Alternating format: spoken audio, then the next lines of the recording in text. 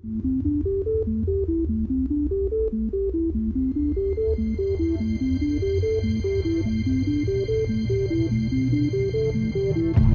Bartlett is a faculty of the built environment. At the beginning of the 1900s, Herbert Henry Bartlett founded two chairs, two professorships, one of architecture and one of planning, and that's really where the foundation of the Bartlett comes from. This has now put UCL into an almost unique position in the world in having a multidisciplinary faculty of the built environment able to tackle the grand challenges that face us in the coming century.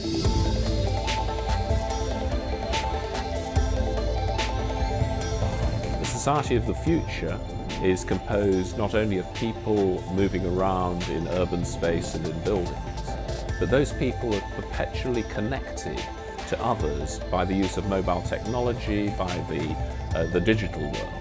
And it's actually a matter of how one designs these two worlds together that will affect the future forms that the whole of society will take. So as a faculty, the real benefit of having all of these different views of the world together in one place only arises if they work together. Everything here presupposes that we get over the imminent catastrophes that the planet and society are facing. I'm sure we will be around, and I think part of the solution to being around will depend on what this faculty produces to ensure that the built environment is sustainable and that the society that it produces is cohesive, positive and innovative.